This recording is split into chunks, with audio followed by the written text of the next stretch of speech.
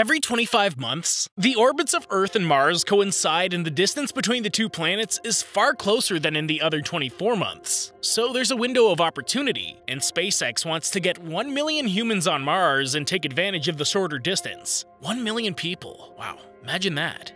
We have an inside scoop on all the latest tech developments, especially coming out of Silicon Valley in China. We're tapped into this world and plan to reveal the most exciting developments for all of you futurists out there. Okay, so SpaceX's journey to space has been a bumpy one for sure. They were really struggling to make it to orbit to begin with. I guess when you think about what it takes to reach outer space, you can imagine that it takes a lot more than a dream. You need a lot of very smart, dedicated people. SpaceX, after many failed attempts, eventually made it to orbit. Well, now Elon Musk wants to build over 1,000 Starships to move 1 million humans to Mars. I guess that's just a small step forward.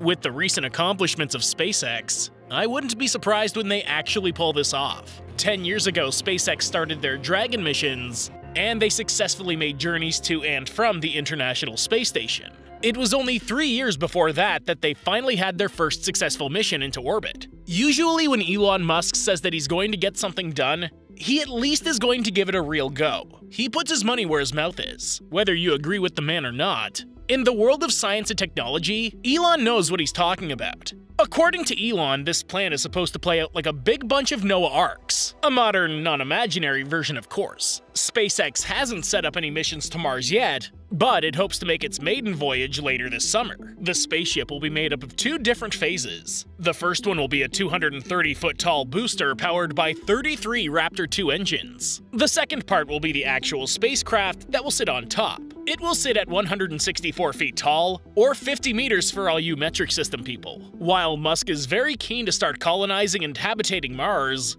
he's not the only one thinking about how. NASA has its own plans for Mars, and they seem to be more conservative than Musk. Musk plans to send 1 million humans to Mars by 2050, but NASA plans to start sending humans there around 2040 to start a long, lengthy process of researching before sending a major population. NASA seems to be more concerned about harsh roadblocks that they'll have to overcome, one of which is that people will lose enough muscle mass to make standing an issue by the time they get to Mars. Musk, on the other hand, thinks that anyone should be able to buy a ticket to live on Mars once they start terraforming. All it will cost is $100,000. Honestly, I'd pay that. For some reason, I always thought space travel and moving to another planet would cost an arm and a leg. With the way things are going, it'll be cheaper to leave and live on Mars than it is to buy a house on Earth. According to Musk, the goal is to send approximately 3 Starships a day over the course of time, and within a month, he believes that there could be 1 million people on Mars ready to start their new life and work.